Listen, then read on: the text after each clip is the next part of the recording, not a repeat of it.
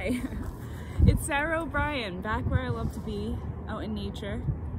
It's a really beautiful day. It's a little too chilly for my taste, but I'm gonna take it because it's sunny and not raining and, you know, warm enough that I can take a nice walk. So I'm gonna give a love reading for the twin flames. Here we go. Hope you're all staying safe and, you know, choosing yourself in every situation possible. Blades of grass here, okay.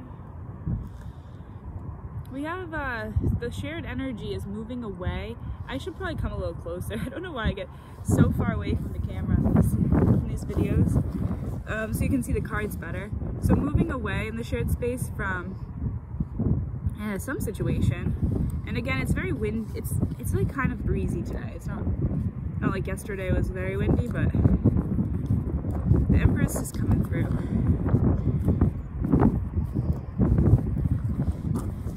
Okay. All right, this is for the Divine Feminine. Okay, we'll put her first. The sun energy. She's feeling all the joy. She feels like she has to sneeze right now. She's releasing things, right? She's moving away, but it's making her feel very happy to do that because she's choosing herself. That's Leo energy right there. She's, still balancing a little too much, couple priorities, responsibilities, or people, but I feel right now she's just kind of like balancing out her own energy too, kind of choosing what to prioritize in her own life, and having a lot of strength, okay? Well, she does that. The Divine Masculine is becoming illuminated. It's the Hangman in reverse. He finally realizes his power, I feel, and you know, his magic, or her there. It doesn't have to be he, I just use that for my story. So he's working very hard right now in the physical. You see the pentacles.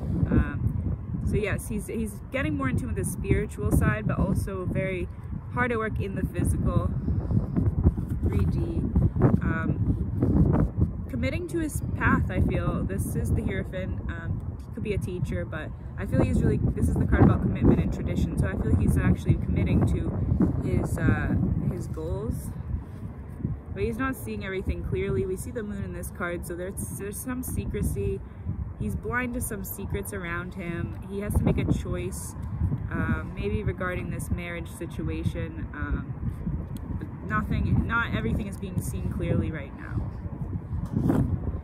He's gonna go toward his passions. This is the Knight of Wands, very passionate energy here. It's fast-moving energy. You see the pyramids in the background, again connected with the spiritual realms. There's some heartbreak situation, but I feel he's trying to heal from this by moving toward his passions. Let's get one more for him. Two more. Okay, so there is, third-party situation, but there's this future of, I also feel this is future energy, like celebration and stable family situation. This is stability in the physical. Okay, so then at the bottom of the deck is Wheel of Fortune. So it's like, wow, that's really powerful. That's your destiny. That's your countless possibilities. Your life story could still be told in so many different ways, okay? And we have Hermit mode. It's just like, keep to yourself right now, you know, if you feel guided to keep in your own energy and just balance out that energy with, you know, don't be scared, don't be up at night, definitely get your beauty sleep. And just stay honest and faithful. Everything's gonna work out. This devil will be released once you move toward your passions and your true heart. Yes, Chariot, move, go, action.